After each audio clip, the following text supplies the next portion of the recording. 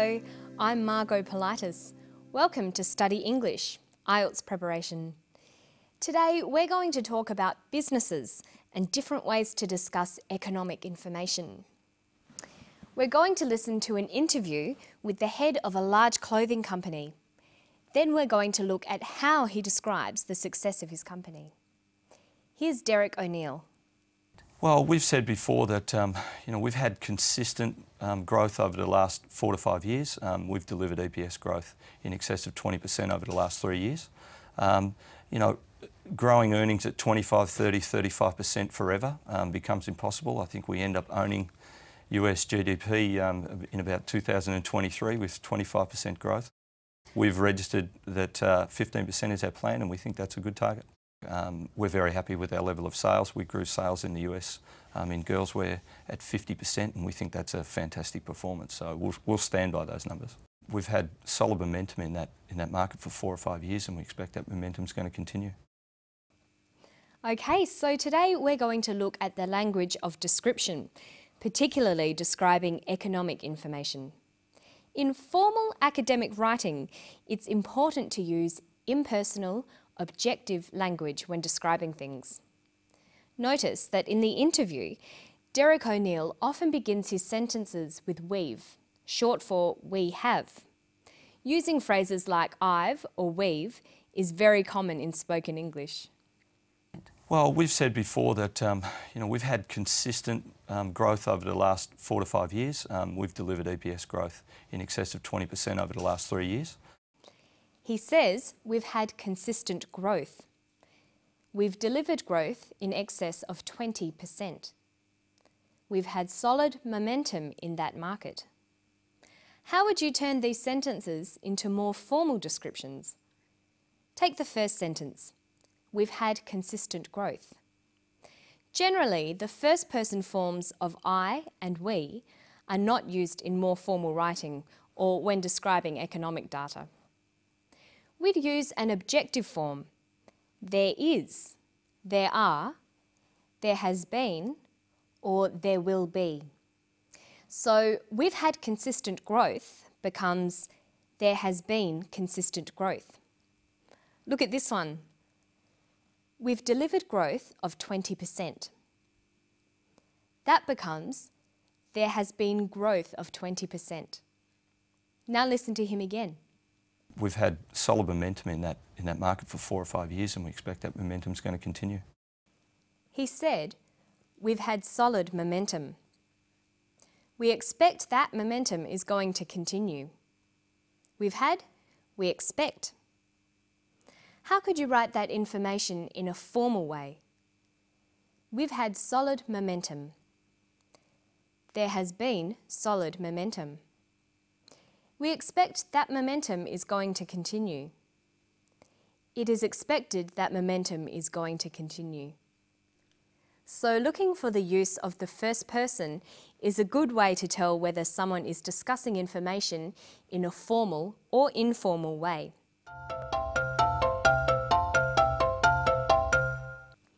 You should remember that in an academic context, you always need to include evidence to support your opinions or descriptions. You should try to always include data to explain and support what you're saying. Data is information, especially facts and figures, numbers, percentages, and dates. In formal language, you need to include data to support your arguments. Listen to the data Derek uses. We've delivered EPS growth in excess of 20% over the last 3 years. Growing earnings at 25, 30, 35% forever becomes impossible. I think we end up owning US GDP in about 2023 with 25% growth. We've registered that 15% is our plan, and we think that's a good target. He mentions a variety of facts and numbers, but he also describes how the data has changed. That is, the degree or type of change. To describe data, there is a variety of word choices.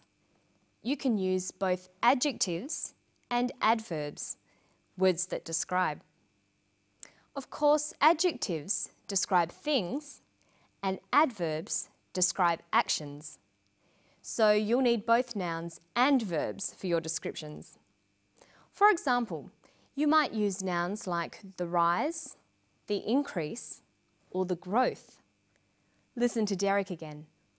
Well, we've said before that we've had consistent growth over the last 4 to 5 years. They've had consistent growth. He uses an adjective, consistent, with a noun, growth. Let's look at a table. To describe numbers going up, we can use nouns like the rise, the increase, or the growth. And to describe numbers going down, we can use the drop or the decrease. Then we've got adjectives to describe those nouns, like rapid, slow, slight, dramatic, sudden, or consistent. And we can put these together. A sudden rise, a slight decrease, a sudden drop, a consistent growth. But there's another way of describing these changes. We can use verbs and adverbs.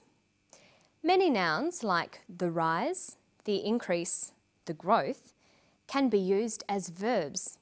To rise, to increase, to grow, to drop, to decrease.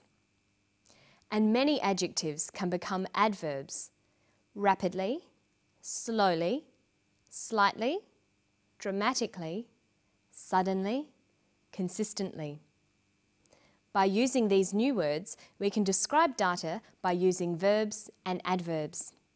We can say to rise suddenly, to decrease slightly, to drop suddenly, to grow consistently. So look how these phrases change. A sudden rise becomes to rise suddenly. A slight decrease, to decrease slightly. A sudden drop, to drop suddenly. And look at how sentences can be changed to fit these different phrases. It has grown consistently. There has been consistent growth. It's important to always use a variety in your written work. Sometimes use verbs and adverbs to describe data, and sometimes use adjectives and nouns. It will make your English sound much better. Okay, listen to the clip again, and then we'll try to put together all the things we've looked at today. Listen for personal descriptions, simple verbs, and descriptions of data. Well, we've said before that we've had consistent growth over the last 4 to 5 years. We've delivered EPS growth in excess of 20% over the last 3 years. We've registered that 15% is our plan, and we think that's a good target. We're very happy with our level of sales. We grew sales in the US in girls wear at 50%, and we think that's a fantastic performance. He finishes by commenting on the data and its significance for the company. Okay, let's go back over the steps we've looked at today. When you're making an argument, it's important to support your case. You must include data or facts. Make sure you discuss this data. Use objective, impersonal language. Describe changes to data by using a variety of noun, adjective, and verb, adverb combinations. And finally, comment on the data using formal, objective language. And that's all for Study English today. Don't forget to keep reading, writing, speaking and listening to English as much as you can.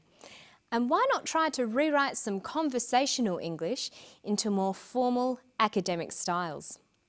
I'll see you next time for more IELTS preparation. Bye!